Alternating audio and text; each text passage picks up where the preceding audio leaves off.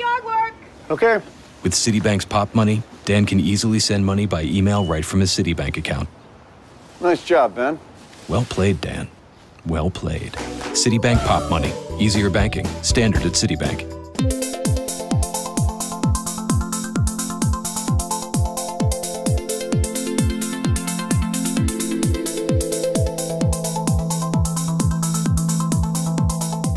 Hi, I'm Lindsay Pollock, career expert and global spokesperson for LinkedIn. In our most recent episode of Get Connected, we were introduced to Cheryl Kellen, CEO and founder of BIA Sports. In her episode, Cheryl inspires women with her message of following your career dreams and raising a family.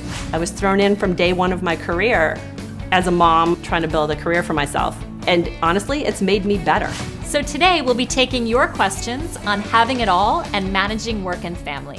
Connect member Lauren Colston asks, what's your definition of having it all?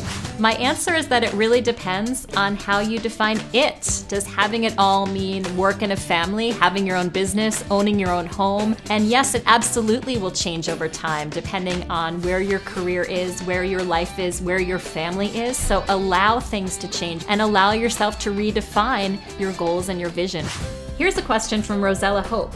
How can you decide when to have your first baby? There are people who will tell you very strongly that you should have your children first and then build a career so you don't have to interrupt it along the way.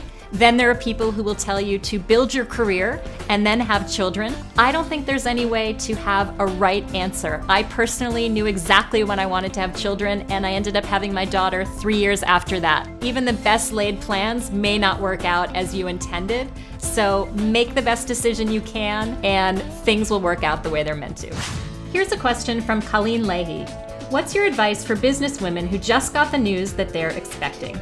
If your company is more conservative or if you're concerned about the reaction, you might want to talk to your HR department about the proper channels and legalities of who you have to tell and when. It's also never too soon in your pregnancy to start thinking about the opportunities that might arise from this situation, whether you might want to have a flexible work arrangement, change your job in some way. It's never too soon to think about these issues and negotiate an arrangement that might advance your career as well as keeping it on track.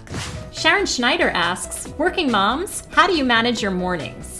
Mornings are all about routine. The more you can do the same thing every day and get all of your family members used to that routine, the easier mornings will become. So try to wake up at the same time every day, try to have breakfast set up in the same way, try to have the backpacks by the front door so that everything works like clockwork. Another tip is to wake up about 30 minutes before your kids so you have a little bit of me time to get ready and start your day before the morning chaos begins. Christina Faust asks, my husband says I work too much. How do I know whether or not the time and effort I'm putting into my career now while also raising a child will pay off in the long run? Life is a daily negotiation. If you feel like you're spending a little too much time at work, you might want to plan a vacation or spend an extra day at home. If you feel like you really need to ramp up and impress your boss, put yourself 100% into your job and do something special on the weekend. It's a personal negotiation and something that you have to think about throughout your career. Having it all is a phrase that you have to define for yourself personally. It can be a challenge to figure out the right balance for you, but once you do, the results can be incredibly rewarding.